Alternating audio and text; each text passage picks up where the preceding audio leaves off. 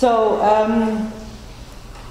that KFC case then was maybe indeed a bit of a missed opportunity, but on the facts I think it was probably difficult to argue legitimate expectations at all before we even got to how far they would have taken the company in European law. But indeed, and I think that's something we'll come back to this afternoon, the principle of legitimate expectations in state aid law as an argument against recovery doesn't hold out much chance of success. So to conclude, where are we now when it comes to recovery? There's no general legal basis in Dutch law, and there has been considerable debate in the literature as to how far courts can require recovery and whether they can just rely on the direct effect of the European Treaty Article 108. So if the Commission has adopted a decision that has direct effect and therefore enters into the Dutch legal order, and that is a sufficient legal basis. Now, the question of how far that goes, as I mentioned earlier, came to a head in this Fleuren-Compost case. And the Fleuren-Compost case was, again, a fairly complex case which involved timing going a bit wrong, and it involved capital grants that were given to producers of manure to process their manure in various ways that were more environmentally friendly. And the scheme was approved by the European Commission for a particular time window.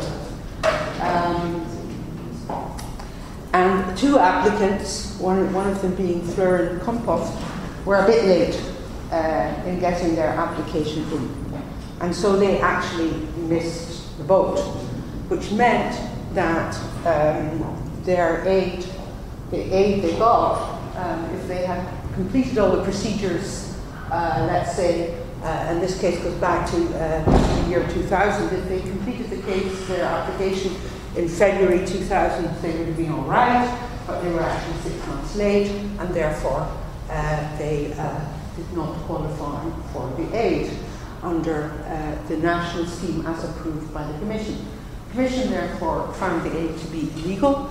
It was an unfortunate procedure in that it seemed that when the Commission was looking into the case, it didn't get much information from the Dutch government. I don't know why. And the Dutch government also failed to tell Fleuren that this investigation was going on. So Fleuren did not have the opportunity to make its own observations to the Commission at an early stage. So the sad story was that in the end, some 500,000 euros had to be recovered from Fleuren. Not maybe a large amount of money, but enough for Fleuren to say, no, we are challenging this. It was an unfair procedure. We were not properly informed. So the Dutch government also then failed to collect the money.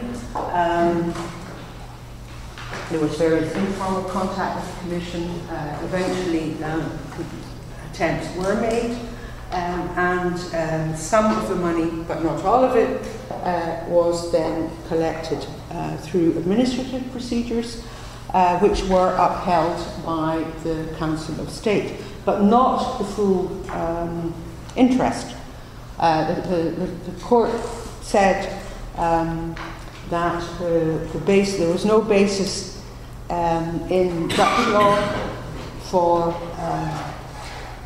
recovering interest in full, and they did not accept that European law provided that basis without a legal basis in Dutch law.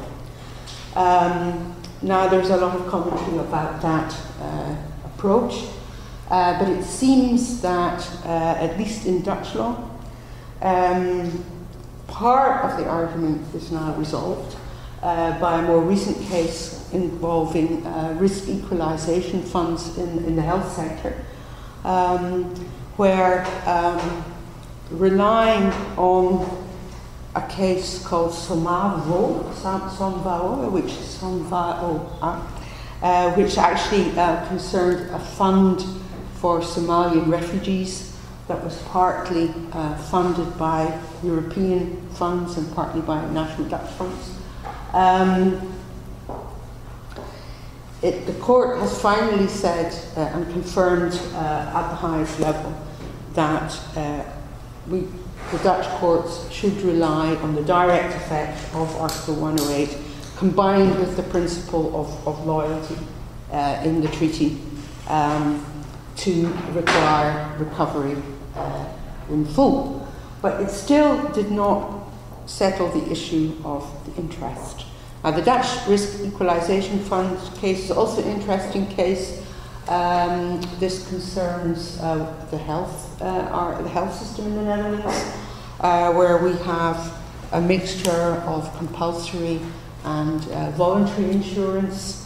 And when the health system was reformed to introduce this mixed system, in order to make sure that private insurers would cooperate with the reforms, an equalisation fund was set up so that the losses that these insurance companies sustained for giving coverage, complete coverage, no matter whether the people who were insured were previously very sick or long-term sick,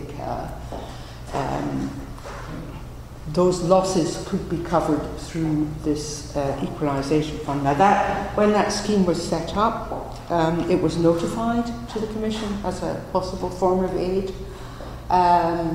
because it was, you can see from the word risk equalisation, you were actually giving an advantage to some companies because you were removing a commercial risk that an insurer would normally incur. The Commission approved the scheme on the grounds that it was compatible with Article 107, paragraph 3, and also it was a form of service of general economic interest in healthcare. But there were various conditions imposed so that the compensation that any individual insurer would get would not be higher than its actual losses for giving this compulsory insurance. So it was a fairly complicated scheme, and one of the problems was that sort of ex ante you gave kind of blanket, gave a kind of a blanket assurance to companies that their costs would be covered, but still ex post you had to match their costs with their entitlement from the fund. So it transpired that several companies seemed to get an over-allocation of compensation. And the body responsible for the management of the fund checked with the Commission to see whether this was all right, got no reply, and the court itself then, and this is a good example of where a court collaborates with the Commission, asks the Commission for guidance on a decision here that the Commission had already adopted. And it asked the Commission then, is this the type of case where you see overcompensation? And the Commission said yes, and therefore that overcompensation had to be recovered from the two companies that had benefited from it. Now, yeah, this was a bit of a difficult case, you could say, because where was the legal basis for getting that money back? It wasn't in the health legislation that had set up this fund. That was all, it had all come from the Commission, this idea that there had to be some system to stop overcompensation. And so the court in that case, our Raad van State, the Council of State, said finally, for the first time, that the legal basis then is Article 108 of the treaty and the principle of loyal cooperation. So they had to then uphold the Commission's decision. I suppose that case could have also been brought on the basis of a misuse of state aid, which also can lead to recovery, but under the procedural regulation you have to set up an investigation. The Commission obviously didn't do that and left it to the court, but cooperated with the national court. So that's quite an interesting case, I think, where you see then that at national level there was absolutely no legal basis for recovering that overcompensation. And so the court had to rely then on the general principles. Now the whole issue of interest didn't apply there.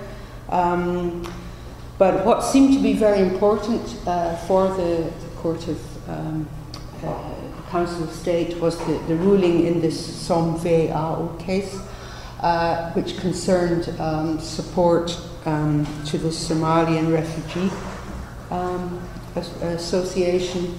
That's what the Som VAO stands for. In the Netherlands, where there had been alleged misuse of funds. And the court, again, there seemed to be no clear legal basis in Dutch law to require the reimbursement of the funds. So this case goes to the Court of Justice, and there the Court of Justice has to look at the interplay between Dutch law and specific rules in EU law on the use of EU funds.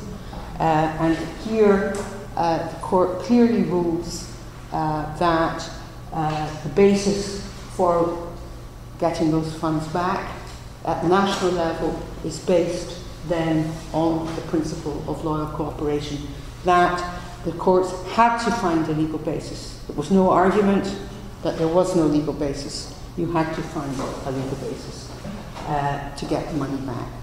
So the national court in the Netherlands had to devise a system that allowed for the European funds that had been paid to the Somalian Refugee Organisation back. And here the principle of legitimate expectations also played a role, in that it was argued, well, if you had no system for reimbursement, then to suddenly come up with one at a later stage to declare ex post that reimbursement of these funds was necessary, that would infringe the principles of legal certainty and legitimate expectations.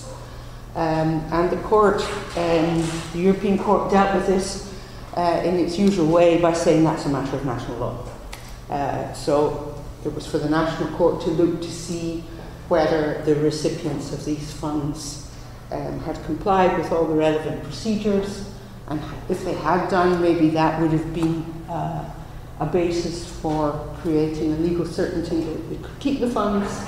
But if they hadn't complied with all those procedures, then they didn't have that basis.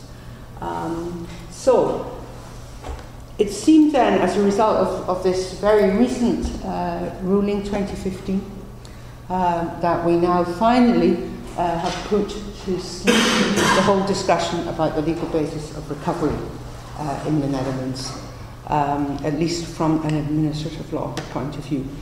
However, we will still have a law on recovery, and I'll come back to why that is still necessary. But at least from an administrative law point of view,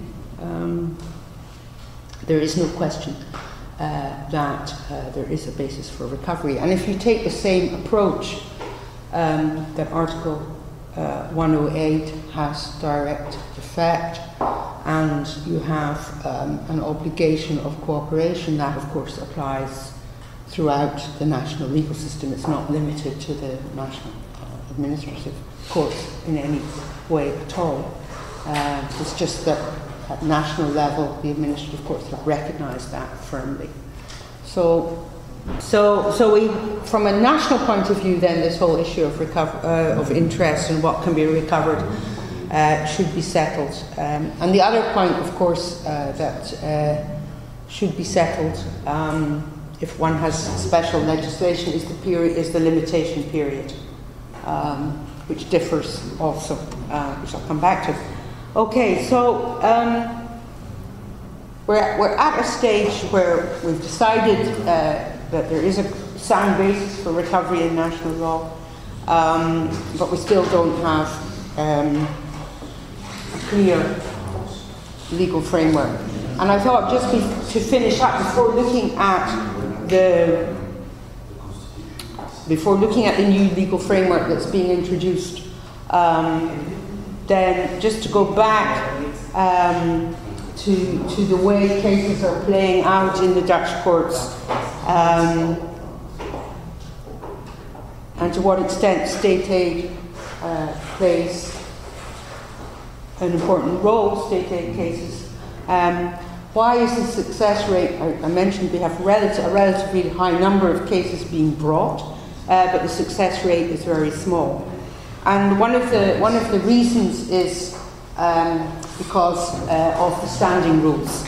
And the standing rules in administrative law were sharpened in 2013 through an amendment that introduced this. I can't get the legal standing rules. Oh, okay, look, it's down there. A right to bring in a case. Yeah, we call that standing. Admissibility. The case has to be admissible.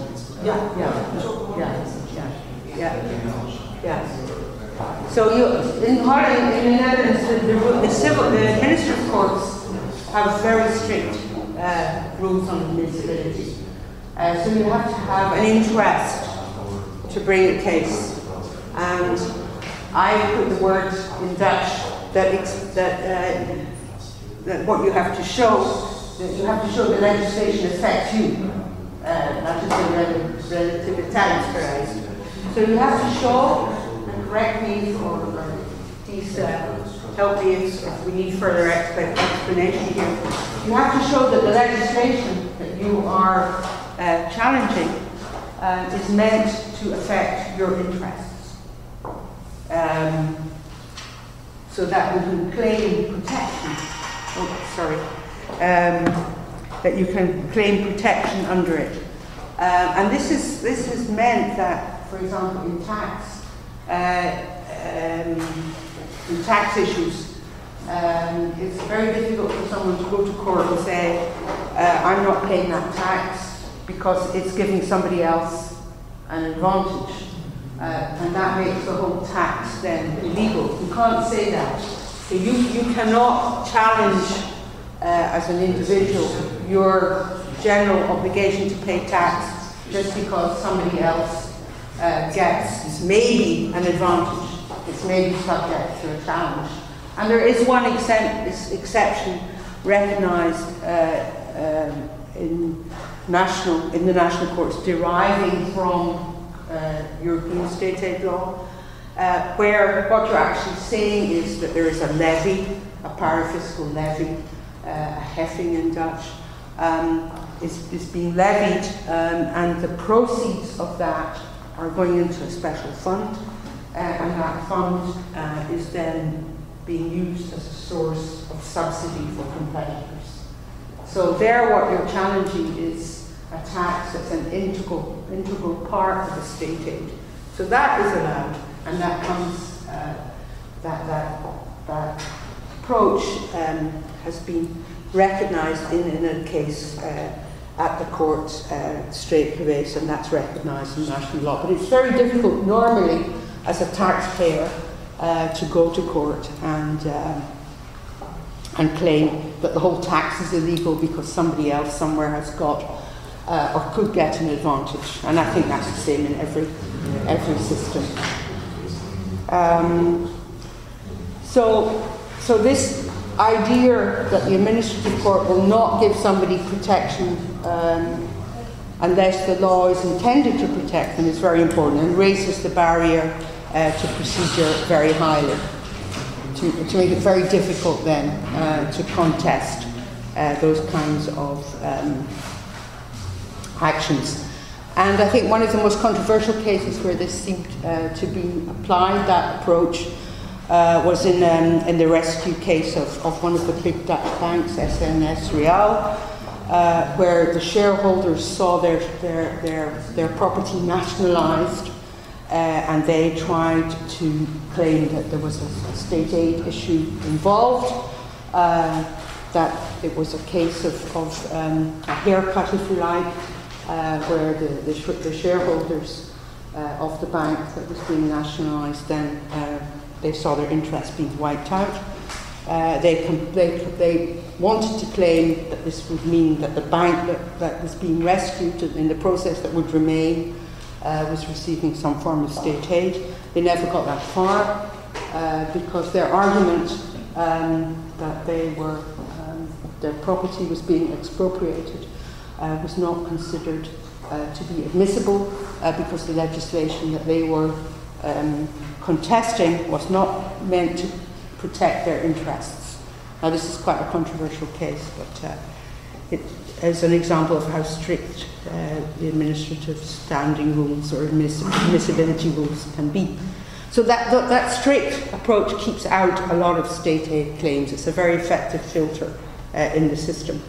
I should mention that we have, of course, other courts looking at state aid, not just the administrative courts. We have the industry court, for want of a better translation, which is the central court dealing with the CDB,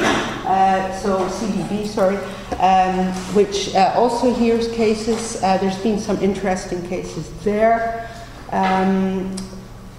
The admissibility rules are not as strict, but what a lot of complainants find is that the standard of review is not as high as it should be, or in the sense that they expect this court, because it's a special court set up to look at individual decisions of government authorities. They expect it to go beyond a marginal review to a more in-depth review. Now, there's a lot of discussion as to whether that happens or not. There have been a number of cases where there has been an alleged state aid given by a public entity that's under the supervision of a government regulator. For example, I've given you the example here of the National Transmission System Operator, TENET, where it was alleged that it was allowed to buy its regulator to use certain funds to give a guarantee for the purchase of an electricity exchange where contracts for electricity were bought and sold. So the major users of the system, they challenged that as possible state aid. Now that case was declared to be inadmissible because they had to show that the regulator had no powers to approve this use of the money, and in fact they had failed to discharge that burden. So we didn't get to the actual ins and outs of the state aid arguments, but it was unlikely that that would have been state aid because it was very difficult to show that there were state resources there. So although there have been about 13 cases in the last 5 years at the CPB, there's still not been a case where it's been held that the state aid rules have been infringed. So there's a lot of activity, and state aid arguments are often used to challenge decisions, but so far there hasn't been one that has resulted in a ruling that there has been state aid, and therefore we don't know how recovery would have been affected. Civil courts, Now here, of course, the standing rules are much more generous. You don't have to show that individual direct interest. You have to show, of course, that there's a sufficient interest, but it's a much lower threshold. And that has also meant that general success rate, it's not very high, but it's a bit better, it's 25%. And when I say success rate, I just mean that the state aid plea is admissible, not that it's successful, but the success rate in the sense that the party having entered the plea, that there has been a state aid involved, at least gets to argue its case. So there are, of course, also civil procedures in tax cases, and you often see this argument that I already mentioned, that a particular tax cannot be levied because it's subject to investigation, or it gives an advantage to somebody else. You often see that used in civil cases by parties trying to avoid paying tax. Can I ask something? Sure. Obviously, that you have and the administrative courts and the civil court stating the same thing. How is it in your international law that you can have civil courts or administrative courts stating on the same problem issues? You can go to one and lose, but you can pursue the other route. You can choose. Yeah. Yeah, but there's a division of admissibility between those type of courts. For in civil courts, that must be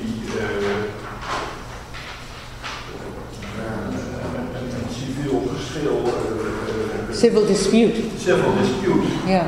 And the possibility of going to a general administrative court, for example, about the taxation question, is not existing.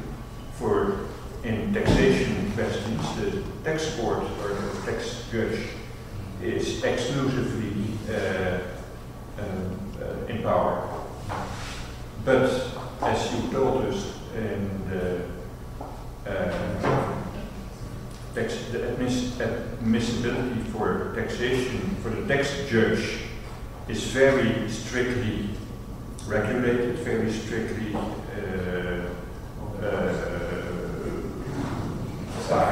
because you can only go to the tax judge when there is a dispute about the tax result or the tax decision of the tax inspector, not about the complaint that another one is not paying enough tax and you would be in the same, you would like to be in the same position. Yeah, you can only go to the civil court. I would say very, very interesting from the Italian point of view, because we also have exclusive jurisdiction competence to settle litigation on tax matters and other matters. And we have the main problem, the main general problem in Italy is for state aid.